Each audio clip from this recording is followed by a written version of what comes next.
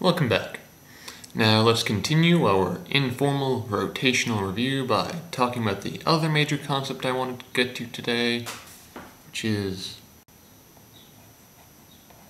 moment of inertia. Moment of inertia, which is typically denoted with a capital I.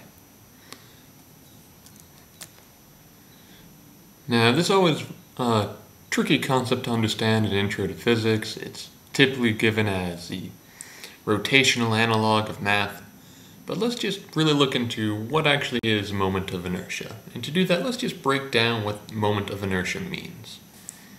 In physics and engineering, a moment is just the product of one quantity times the distance that it is from an axis.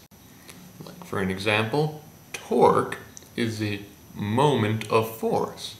It's the product of force times the distance that force is from one axis. So let's keep that in mind. And inertia. What's inertia? Inertia is like the abstract way you can think about mass in a way. It's essentially the resistance an object has to changing states. Changing states can mean speeding up, slowing down, changing directions, etc. So with that in mind, you can think of the moment of inertia as an object's resistance to change its rotational state. Essentially, it just deals with how mass is distributed around an axis of rotation and how this distribution of mass will affect its ease of rotation. Now, let's just talk about actually calculating moment of inertia. Let's say that we have our axis of rotation, just at this point here, and we've got some body or some shape, but all the mass is concentrated in a single point or a single particle. In that case, the moment of inertia for just a single particle is just going to be the mass of that particle times the distance that mass is from that axis, squared, the distance squared. So I is equal to mr squared is just the moment of inertia for a single point mass. Now if you have multiple point masses, let's just say that we have another point mass here and another point mass here, in which case the total moment of inertia would just be the sum of all the individual ones. So for a collection of particles, the total moment of inertia is just the sum of the individual moment of inertias. We typically say it's the sum over I of the I index quantities, essentially each individual mass and distance. Now, what happens if you have what we like to call a continuous body, or just like a solid 3D shape, like a sphere, or a cylinder, or a loop? In that case, you can say that for a continuous body, we can approximate that as just a body that's made up of an infinite amount of these infinitesimal point masses. In which case, if we're taking an infinite amount, or if we're making infinitesimal point masses, we can generalize this sum into an integral. So for a continuous body, we typically say that I is equal to the integral of r squared times the infinitesimal masses dm.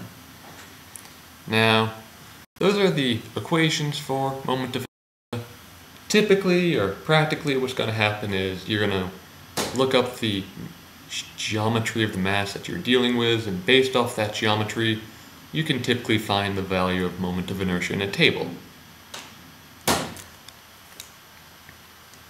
Now, there's one other idea with moment of inertia that I just want to touch upon, and that is called the parallel axis theorem. Essentially, let's just say that we have a generic shape or a generic object, and it's going to be rotating about this axis right here. We're just going to call that axis A. Now, let's just say that this object has a mass m, and we know what the center of mass is, and we know where the center of mass is.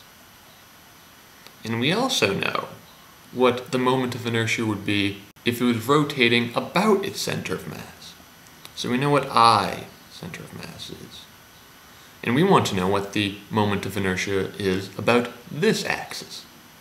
Well, we can find out what the moment of inertia about this axis is using the moment of inertia about this axis.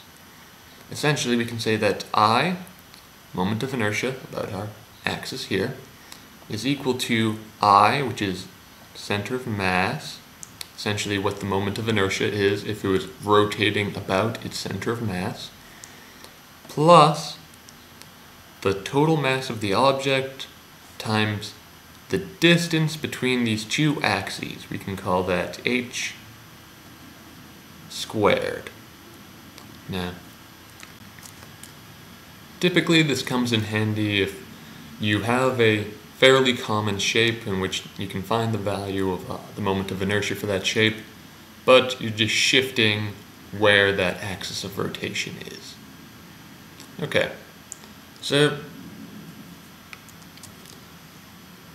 let's call it a day there, and I'll hopefully see you in the next video.